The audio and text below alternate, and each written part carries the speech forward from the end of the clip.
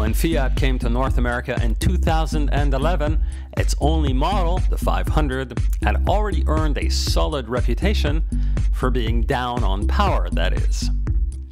Since then, Fiat has remedied the situation by coming out with the much more sporty Abarth model. Even though the 500's basic engine develops just 101 horsepower, the Abarth gets a full 160.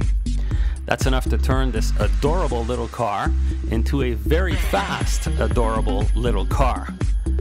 The Abarth's 1.4-liter turbocharged engine runs on regular gas and works in tandem with a 5-speed manual transmission that transfers power to the front wheels.